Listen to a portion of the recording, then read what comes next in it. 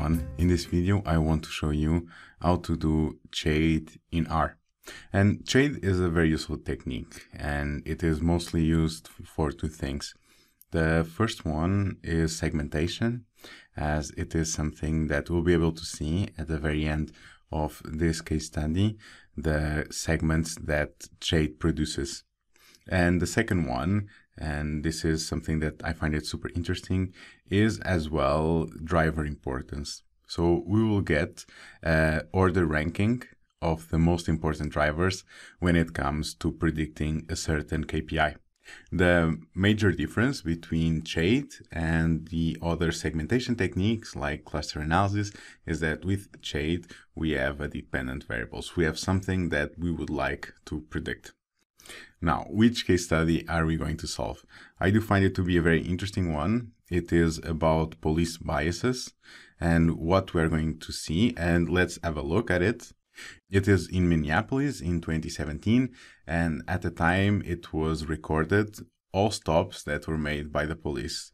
So in regards to the variables, we have date, we have also problem, whether it was suspicious or just because of a traffic stop.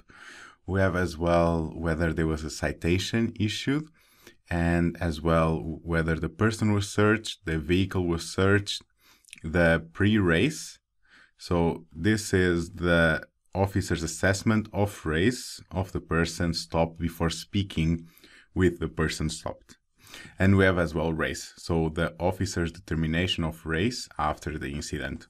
Then we have as well gender, and then latitude and longitude, and we have the police precinct and the neighborhood, so 84 levels, and we have this MDC, so whether the data was collected via in-vehicle computer or whether the person was on foot. Now, what do we actually want to do? So I would like us to see what are the main characteristics that lead for a vehicle to be searched. So I'm going to do vehicle searched as my dependent variable. And then when it comes to the independent variables, I'm going to do race. I'm going to do as well gender. And I'm going to do as well police precinct. I think these three ones are the key in order to really try to solve this problem. We could have also done as dependent variable whether the person was searched or whether the citation was issued. I would have also liked to do the citation issued. I think that would also be an interesting one, but there were a lot of NAs in the data set, so not so relevant. And in between person search and vehicle search, I just opted for the vehicle search. But as you'll be able to see, you can just switch the vehicle search variable by the person search variable with the script that we are going to create and do the exact same analysis. So let's go back to R. And the first thing that we need to do is to get the data set. And this data set is within a library. So we want to install packages and pull data. And the package that we need to get in order to get this data set, so you need to do install packages and then in quotes car and then data. Don't forget put the D in caps, and then you do the command library. So I'm going to leave the install packages as a comment because I already have it, and then library and then car data. Here we go. Control enter. And now, very simply, we do data set, and then I do MPLS, and then stops. Here we go. Let's do Control Enter, and here we see the data set. And all the variables that we had seen previously, they are now here. So let's start. And one thing that I would like us to do is to do summary of our data set, and it is really to have a feeling of how our data set looks like. And I'm going to focus on the variables that I mentioned that I would like. So for instance, we have the vehicle search, so we have 40K no's and we have 3K yes, and we also have some NAs, unfortunately. Then we have the pre-race and the race. And I would really highlight that there is such an overproportional increase from the pre-race to the race when it comes to black versus white. And as well, we have the gender, so females, males, and unknown. And then we have as well the neighborhood. So there are a lot of neighborhoods, and I'll skip this one, and the police precinct. Next, what I would like us to do is look at the data structure. One key thing behind CHAID is that you can only use factors. So everything that we use must be a factor. And if we have a look at it, we see that our police precinct is an integer. But in fact, it is something that makes far more sense to be a factor or a dummy variable.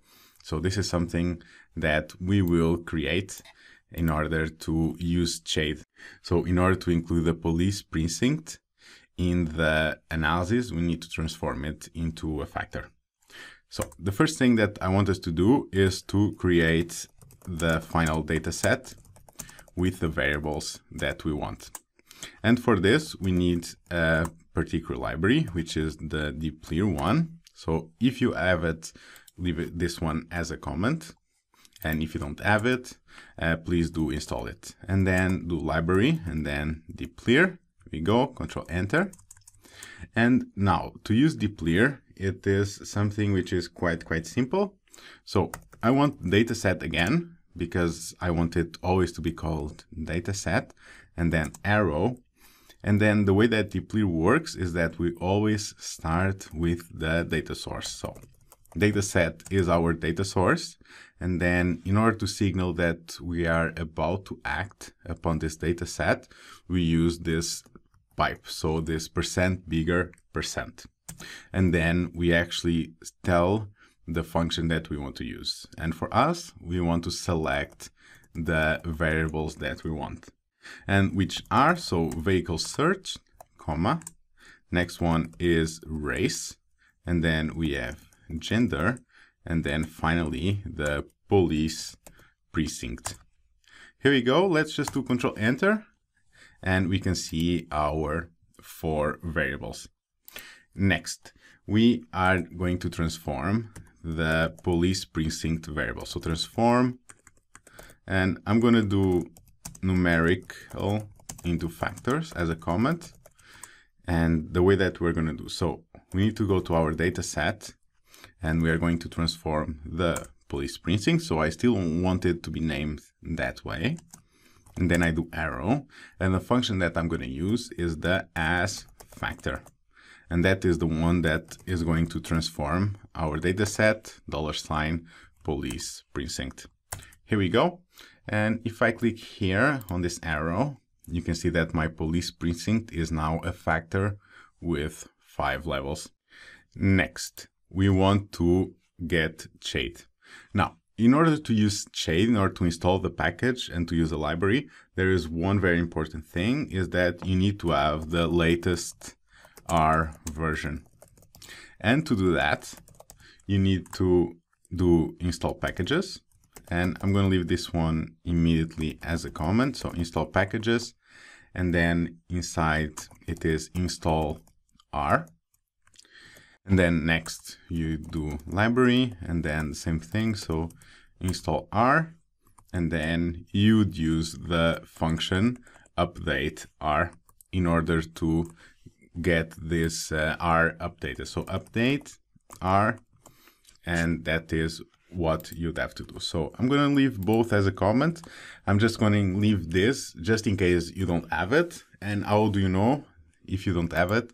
Is that when you are to install the library, if it doesn't work out. So applying CHAID, and as always, the first thing is to install the library, so CHAID. And now there is one thing that you also need to include, which is the certain repository. And it is this repository the reason why you need the most recent version of R. So repos equal, and then you do quotes, you do HTTPS, and then you do colon, you do the slashes, so 2 of them, and then R hyphen, and then forge, and then you do dot R again, then hyphen, and then project.org. So this is something that you need to do. And then again, I'm going to leave this one as a comment, and I'm just going to do library of CHAID. So library open parenthesis, and then CHAID. Here we go. Control Enter. Now, let's not waste any more time. There is one thing that I would like us to do. So in CHAID, you can do several different settings. So I'm going to do CHAID control, and then I'm going to do F1 in order to ask for help. And here we go. Let me also increase the size. And here we go. There is this CHAID control. There's alpha, alpha, min split. And let's have a look at them. So min split. So this is the number of observations in splitted response at which no further split is desired. So this is about what is the minimum amount of observations for which there will be no split required or needed. Personally, I would rather do minimum bucket, so minimum number of observations in terminal nodes, and these are my segments. So I would rather have a bucket with more people. So this is the one that I usually use, because for me, I don't find it so interesting to have a segment with not so many people, because for me, it's not so actionable in the end. And I'm going to do 1000 over here. And then I'm going to do max height. And then I'm just going to do 2. So only 2 levels in order to do this. Next. Now, finally, yes, we're going to do CHAID, and we need to create now something in which we'll store our model. So model equals, and then, or rather arrow, and then we do CHAID. And the way to do this, it's actually quite similar to linear regression, because the way that the formula is done is exactly the same. So it always starts with the dependent variable. So we include vehicle search, and then we do tilde, and then I want all of them. So the shortcut is to do a dot, and then comma. And then what I need to do now is to include a data source. So data equals data set. And then now I want something in order to go to my controls that I have specified previously. So control equals control. And then let's select everything because I did not run the previous line. Here we go. All right, congrats. So we have now done our CHAID model, and you can see that it is included here. For me, the best way to visualize the output of CHAID is through a graph. So it is really visualizing the output. So I'm going to do as a comment, and I'm going to state, so plotting CHAID output. And for this, we're actually going to use the very simple function, the plot1, and we are going to plot our model. There is nonetheless a couple of things that I would like us to include, and this is so that it makes it more visual, at least in my laptop. So GP, and then equals, and then inside gpar, and this is where I'll state just 2 things. So the color, and I'll state the font size. So I'm going to do col equals, and then I'm going to do blue. And then next, I'm going to do font size. Oops. And then I'm going to do font size, and then equals to 7. This is simply because we're going to have a pretty branched out tree, so it will be pretty wide. And that is the key reason. So Control Enter, and it will appear here in our plots. So here we go. And let me increase the size. And how do you interpret this? So the first thing is these bars over here. Now, the more they are filled, the more positive observations they have included. In our case, the more they are filled, the more vehicle search they have within their own group. What can we also say about all of this? So on top, this is the most important driver. In our case, we can see that it is race, the most important driver when it comes to determining whether a certain vehicle will be searched or not. And that the second one would be the police precinct in everywhere, so in all races except Asian.